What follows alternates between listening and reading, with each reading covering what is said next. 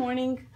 Today we will be cutting the fabric for our peg legs, and I wanted to give you some of my tips for efficiently cutting your fabric. I have decided to go ahead and do the collar block side with the pocket. So I'll show you how I cut my fabric. I'm using this nylon spandex and poly spandex as an accent. And yesterday I hope you all got to cut your pattern pieces. The best way to make sure you cut your pieces mirrored, because we've seen many times in the group people making two pair of peg legs instead of one because they forgot to cut one of the mirrors, is to just cut them at the same time instead of doing multiple cuts. So what you will need to do is make sure you have your fabric fold along the grain, and this will ensure that your fabric will be mirrored. You have wrong sides together with the fold here. If you start cutting from the selvage here, I find that you get the most out of your fabric, especially when the pattern does not need to be cut on fold like it is for the peg legs. So I will be cutting my main pieces first, and then we'll do the accent.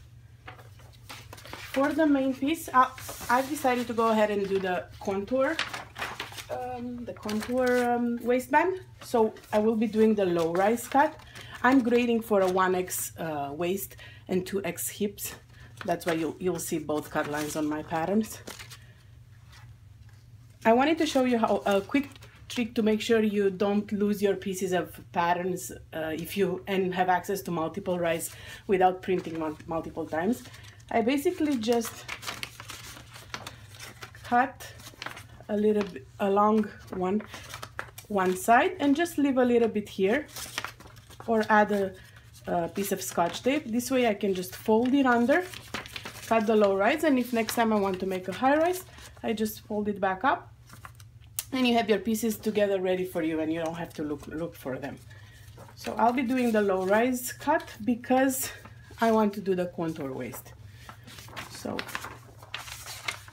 if I lay my piece like this, and then I do the same with the other leg, I lay it on this side. A bigger cutting table will definitely be helpful, but I wanted to show you that once I do my cut like this, and then this one here, I have four pieces, two mirrored for each part of the collar block of the leg. Excuse me. And since my table is not big enough to lay them and keep them both at the same time, I'm going to go ahead and do one at a time.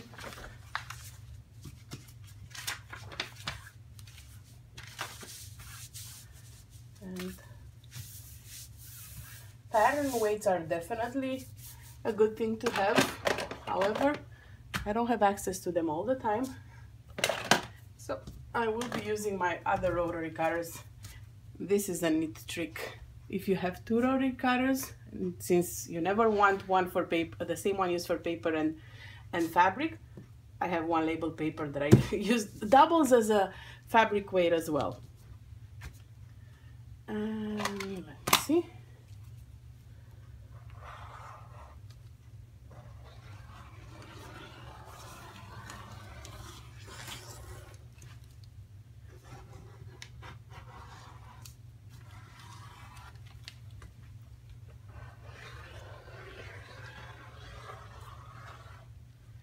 I'm going to add a little notch here. See, where you have your notches, just add a little notch to make sure it matches.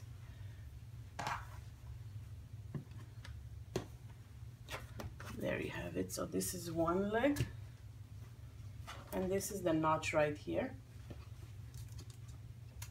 A sharp rotary cutter is definitely a must, especially when you use polyester fabrics pretty much all the time.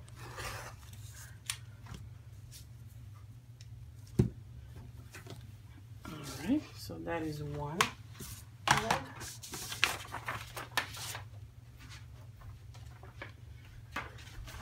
And let's see, the other one, we'll just cut it along the other side, keeping the fabric folded.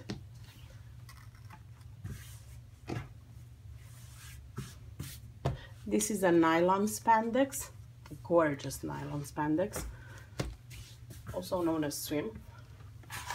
So it can be used for the siren top too.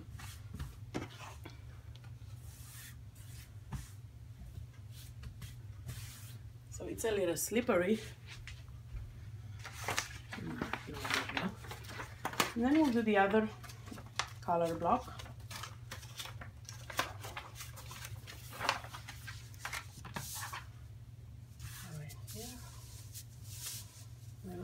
Take it as close as possible to the edge to make sure I have leftover fabric.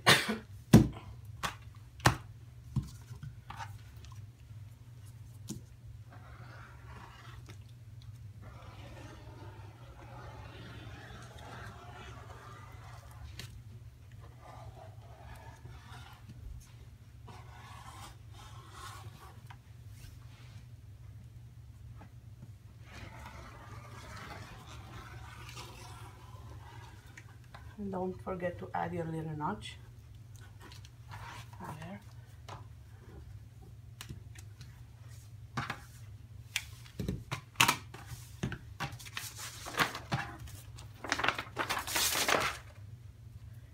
I think it's time for a new blade. So we cut the main legs, main part of the leg. Now we'll do the color blocking. What I like to do is, if I use multiple fabrics, cut all pieces of the same fabric and then move on to the next one.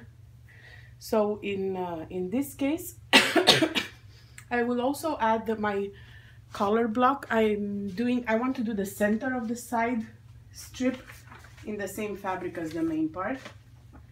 So I'm grabbing my middle color block, and we also need to cut to unfold. So since two mirror images, and since the fabric is right here and unfold, I'll just be using this part. And see, I've saved a lot of fabric, and it was easier because I didn't move around. I didn't switch from one fabric to another. You're saving yourself a lot of time now.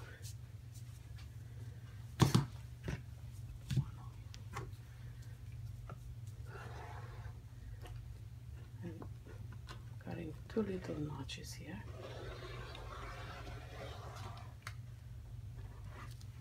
This will be the center. And I think I'm going to add a pocket to it. And I'll use the pocket I'll make the pocket from the main color too.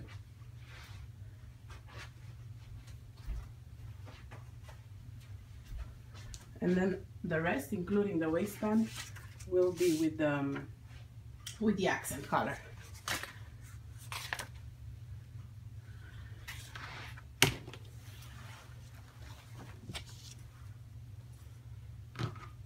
So I still have, this is the pocket piece. As you can see, I'm trying to save as much fabric as possible.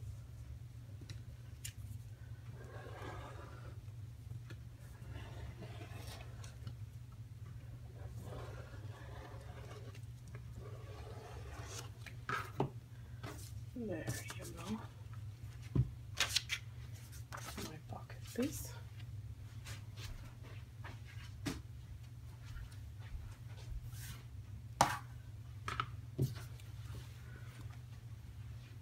Now I'll be moving to the accent.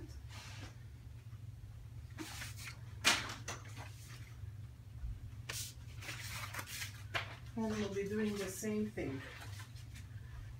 We have the top. We have the top color block, the bottom color block, and then the waistband all will be cut with the with my accent fabric. And because the color block parts have to be cut on mirror images, I'm going to be doing the same thing as I did for the main fabric. Try not to cut exactly next to the selvage, because sometimes the selvage curls and you don't want that.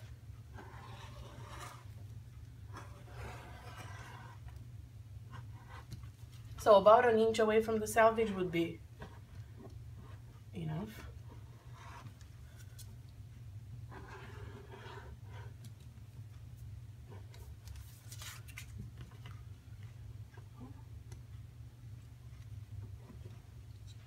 So the bottom is done.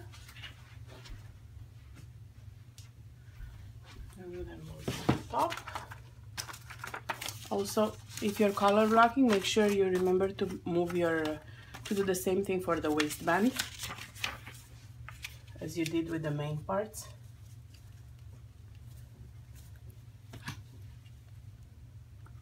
A little notch here.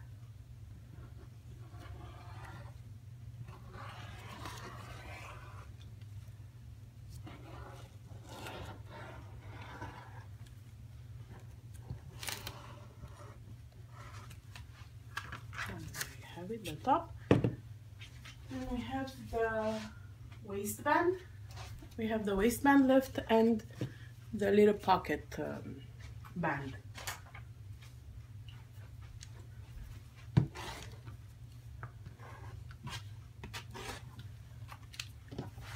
And because this is a pretty thick fabric, I'll be using this as for the contour waistband for a little more support.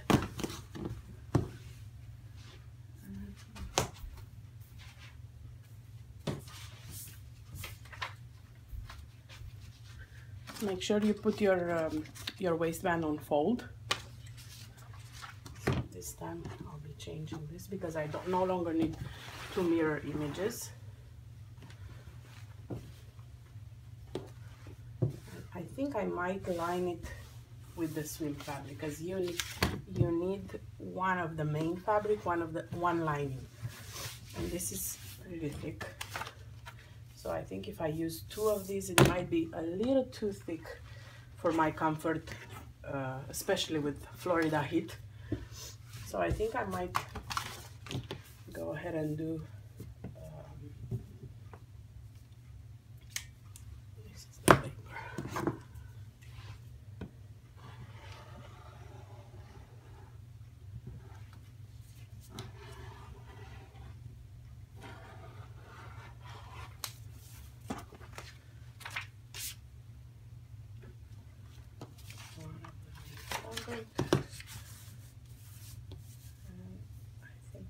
Line it with the nylon spandex. If you guys have any questions, don't hesitate to ask. There's a lot of useful information on our blogs, but we're just a message and a post away. So I'm gonna go ahead and finish cutting the waistband, the lining for the waistband, and the bands for the pockets, and I'll see you guys here tomorrow when we start sewing our peg legs.